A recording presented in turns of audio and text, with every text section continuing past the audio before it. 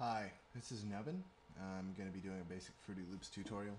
I'm going to go from start to finish creating a song and do my best to narrate for you.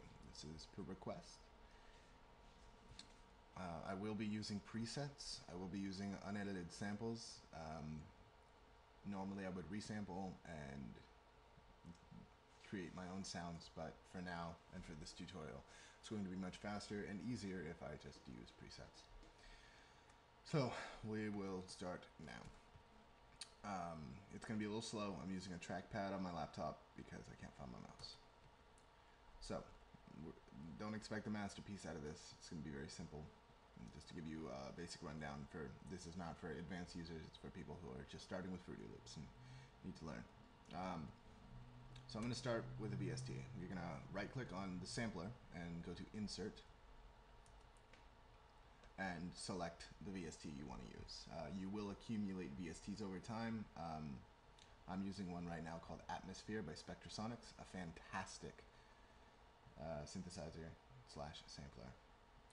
We're going to use a pad to start with. So we're going to select the pad patch. Fan of this one right here.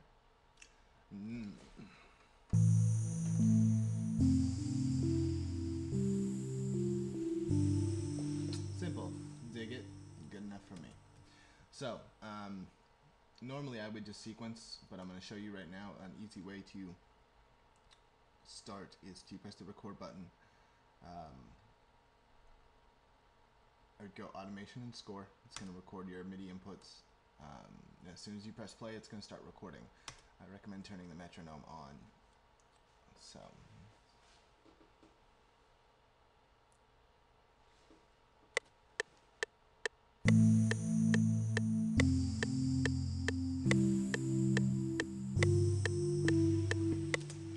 So, now in our pattern, you will see we've got what we just did. Now it looks a little off. I'm off beat quite a bit. So, we're going to hit Alt-Q, and it's going to select everything and try and quantize it for us. Quantizing is going to put it all in line and snap it to the nearest, I'm going to say nearest beat. Go ahead and fix anything that's out of sync. These here didn't quite. And now we should have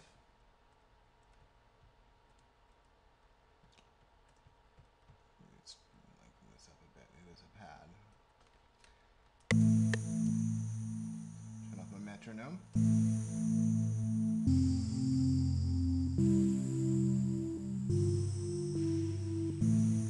Alright, so that's a good starter. So now what I would do, and a lot of people don't do this, I'm going to bring this into the clip editor.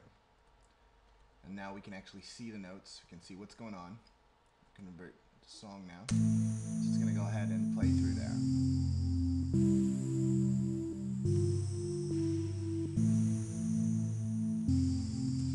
Alright, so now next thing I would do is start layering, get a little bit more sound, or just continue with the structure of the song.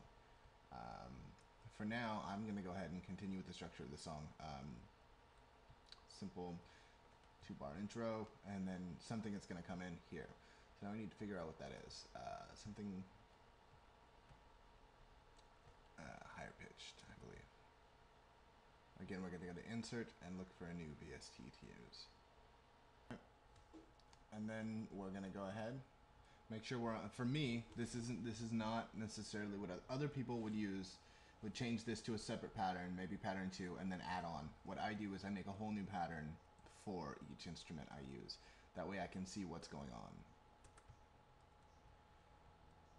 And then I'll isolate this selection here so I can go ahead and add.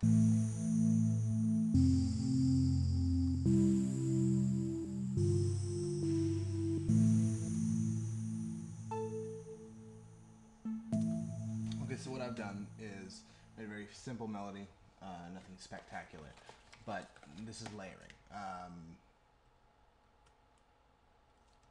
Hold shift and drag after you've selected something and you will create a copy of it. So now I've got this, and it sounds very empty again. We're gonna to create an effect on that. Maybe a reverb. Reverbs are fun. So you're going to select it,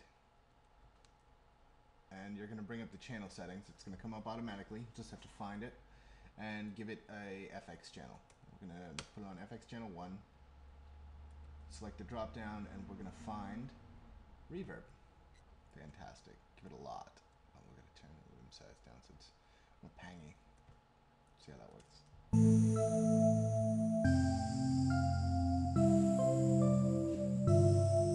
Okay, so I dig that. So we're going to add delay as well. That should hopefully bring it down.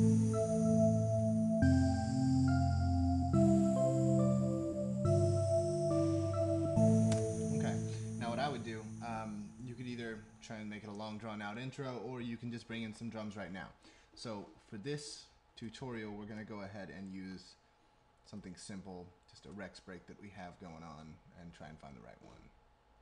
And what I would do in this instance is select a new pattern, because we're going to use the clip editor again and bring it in. And I'm going to use the Fruity Slicer for this. So you're going to right click on the sample you want to use, open a new Fruity Slicer channel, and it's going to automatically do your drums. It's going to sequence it out as it is. But I don't want that. I'm going to sequence something myself, so I'll select all. I've placed it in the clip editor, so it's there. And we're going to go ahead and sequence something.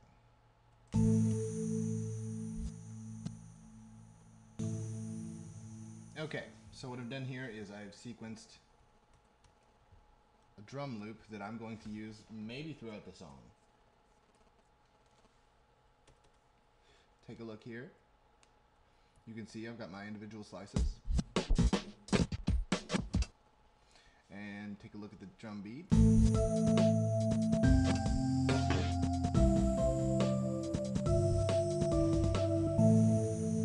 So for now, I'm going to loop that and loop this whole section. Again, holding shift to move everything. And it's good to get a listen to what we've got so far.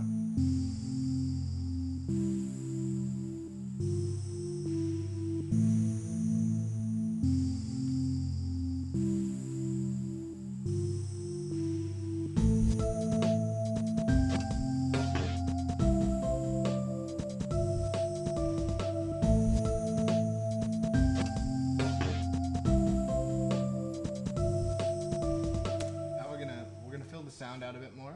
I'm going to go ahead and make this a unique pattern by clicking on this little icon up here next to the pattern name and make unique, and select that region. So now I want to fill this out, so I'm going to add, okay, something simple. This is where I would start to think about layering. So filling out the sound, generally I would go through and bring more into the pad, but again, something simple just to give you a look at what I do.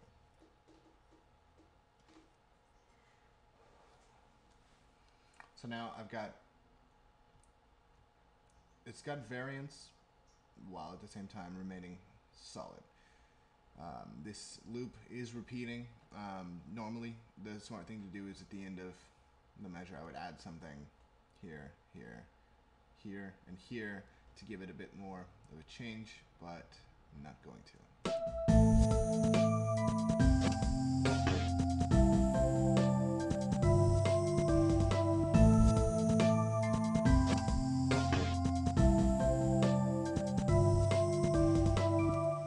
So that's obviously where it's about something is about to happen. So chances are I would bring in another drum beat here, something a little bit more drastic. While repeating the same thing, we're just going to do it this way, easier. But I'm going to bring in another, something heavier. So this is where I'm going to start using single shots. We're going to use stuff that's already made, and